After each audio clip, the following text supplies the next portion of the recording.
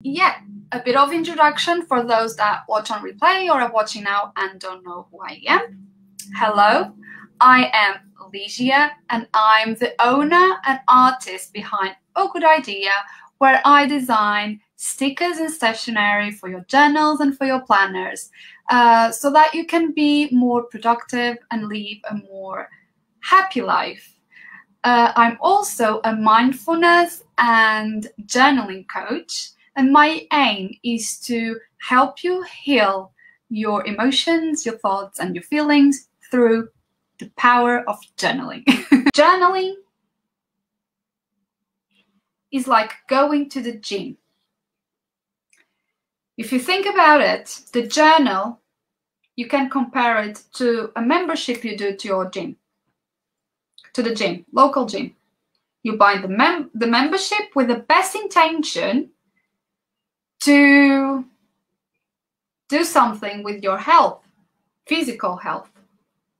You might have a bigger goal of, okay, I'm joining the gym because I want to lose weight, or I want to get fit, or I want to, strengthen my muscles.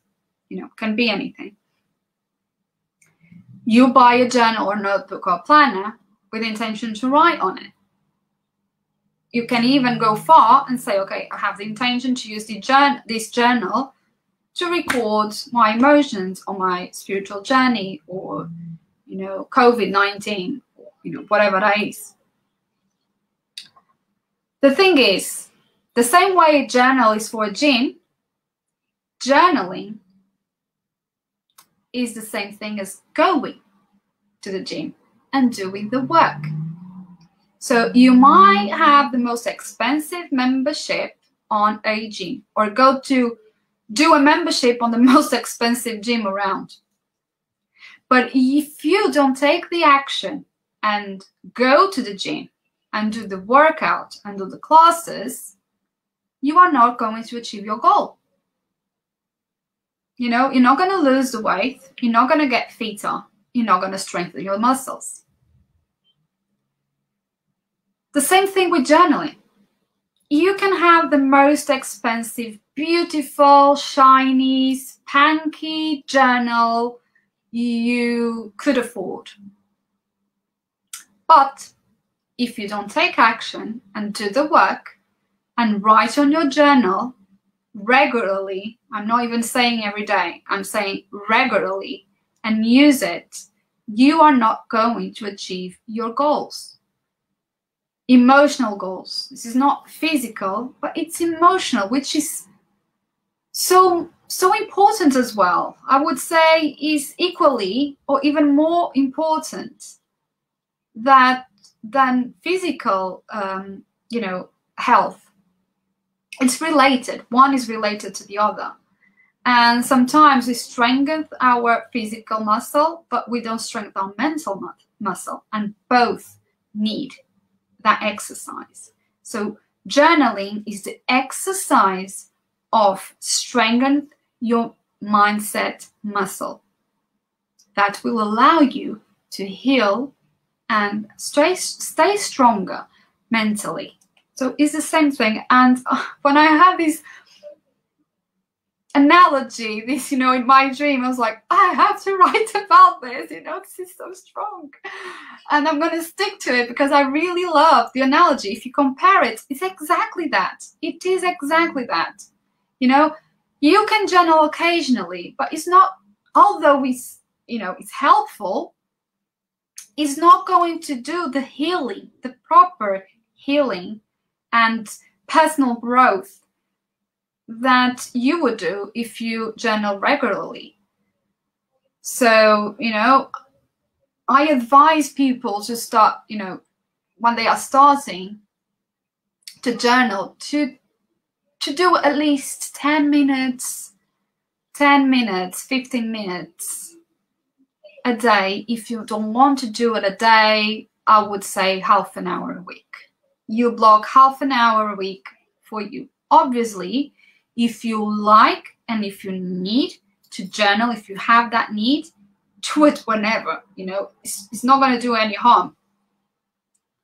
unless it's something really painful. Obviously, you know, there has to be guidance. And one thing that I want to be clear about is that journaling, although it's a beautiful, powerful healing tool for mental health and strong emotions and feelings and thoughts, it doesn't never substitute professional therapy.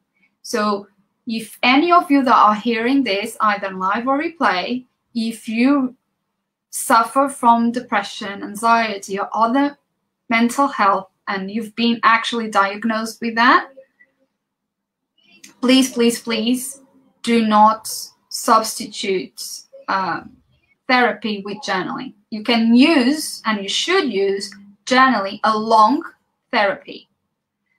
But the kind of journaling I'm talking about is for those that might have mild symptoms of depression and anxiety. Like I do have chronic anxiety, and I've done therapy years and years ago. But I'm on a different place because I've done the therapy.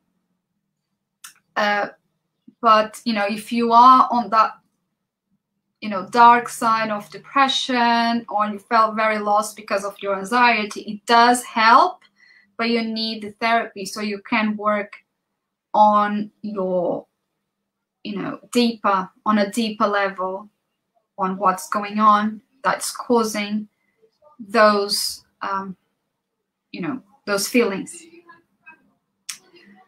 But that was just, you know, to clear out, because I'm I'm a coach, I'm not a therapist. Although I know a lot, but I don't advise on that. I'm just advising using journaling to, when you have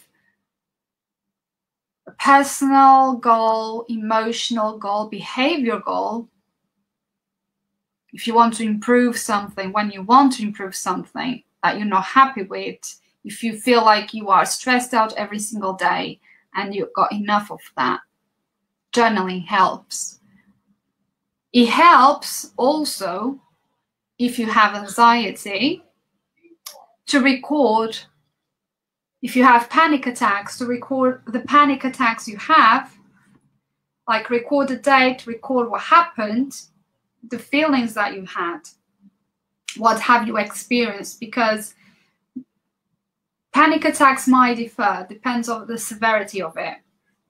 And that's a good way of you having data to show to your therapist or to your GP if you want to need a referral. That's data there, that's information there that you have for you and for seeking professional therapy, that they can, you know, work along with it.